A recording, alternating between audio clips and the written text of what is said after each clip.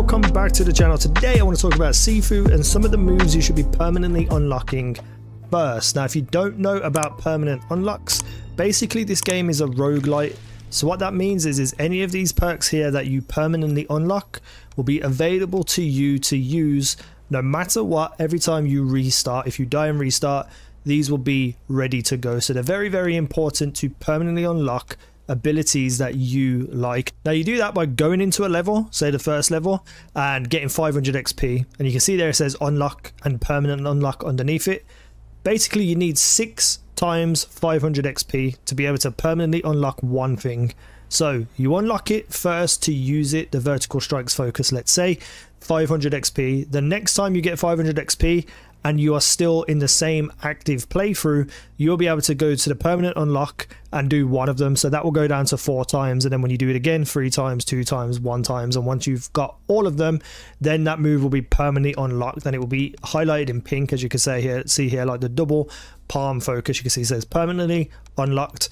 So that's how you do it. So which ones are the best ones? First and foremost, without a shadow of a doubt, environmental mastery is really broken and overpowered. This allows you to throw an item or kick it from the ground or off like a banister or something. So like some glasses sometimes are like on the side, you can literally just throw it straight from off the side into someone's head.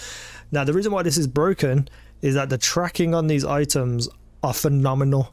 Like you can bait people around corners and just kick it and it will kind of go round the corner and hit them. And just in general, it's just really broken. You're going to see some footage in the background from one of the earliest sub bosses you fight, the big guy who says is going to throw you back through the window. That room is littered with kickable objects. I didn't even have to do one single combo. I just kept kicking the bags at him, making him fall over, and jumping on, punching him twice in the head, jumping off, kicking another one.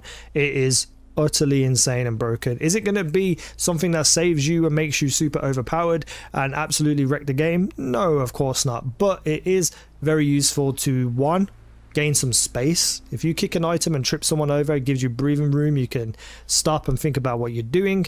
And 2, it helps you control the room a little better. And on top of that as well, it's just fun.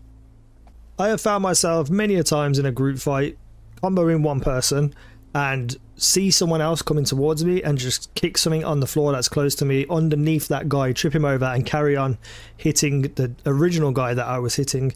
It is really good for group fights, not so much in the one-to-one fights, because usually one-to-one are elites or end level bosses, and they pretty much can dodge or block it very easily, though you can catch them sometimes with these objects. It is definitely more useful for grunts and group fights. Next up, strong sweep focus. You need some good focus moves to be able to, once again, create some space, be able to help you control the room. Now the only focus move that you start with is the poke in the eye, and that's fine, it does some damage, it's not great though. The strong sweep allows you from a crazy range be able to sweep anyone around you, and I'm pretty sure it works on literally anyone, bosses, everything, and it's just an easy sweep, knock to the floor, and you can either, you know, stop someone from approaching while you're fighting one guy. You can, you know, just take out a big guy really quickly, give him a few punches, pull him up, do some combos. You can do a lot of damage starting with this sweep focus, and it's easy to perform. It's got ridiculous range, and I really do think that this is a very necessary skill to have near the start of the game, and it will also kind of force you to use focus, because I kept forgetting to use it and it was just getting wasted. But the strong sweep focus is so good that once you start thinking, oh, this actually really helps me, then you kind of get into the idea of using focus more often. So I think it's really useful, and you know, you should be doing it, you should be using it. And those two being the main ones, I thought I'd throw a third one in, which is kind of like depending on how you play the game and how you fight in the game. But I feel like the snap kick is really good and powerful too. It basically allows you to engage an enemy with a very quick little snappy kick, which, you know, knocks them back and creates an opening for you to start hitting them. I've used this in the middle of an enemy's combo. So like, say they do 2 quick little punches and then they go to like wind up for a big attack, you can snap out this snap kick, pun intended, and stop them in their tracks and then carry on with your own combo too.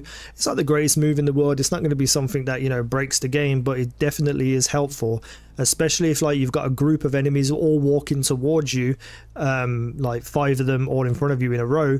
You know, you can very much get in, snap kick one of them, start hitting another one, back out, avoid it, then go back in with a snap kick. It's a good engagement leading move that can get to a lot of combos, so definitely useful. Have a look at it and think about it, but ultimately it's about what abilities work for you and what you find easiest to use.